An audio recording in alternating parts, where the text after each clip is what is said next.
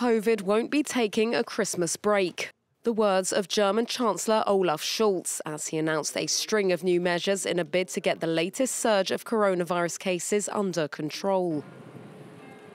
Christmas, however, will be exempt, with restrictions coming into effect on the 28th of December, though New Year's Eve celebrations have been thrown into disarray.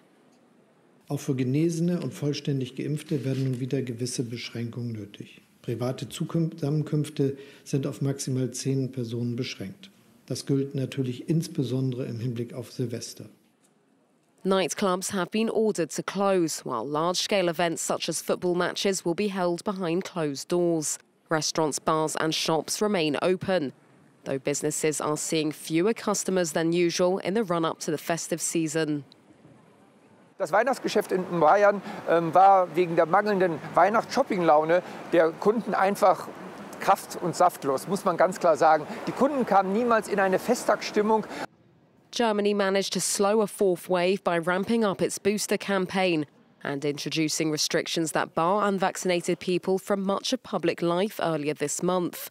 The country is currently administering around 1 million shots a day, but still only around 70% of the population has had at least 2 doses. Scholz warned that it would be only a matter of weeks before Omicron, which is sweeping across Europe, becomes the dominant variant in Germany, while the World Health Organization said it can see another storm coming on the continent.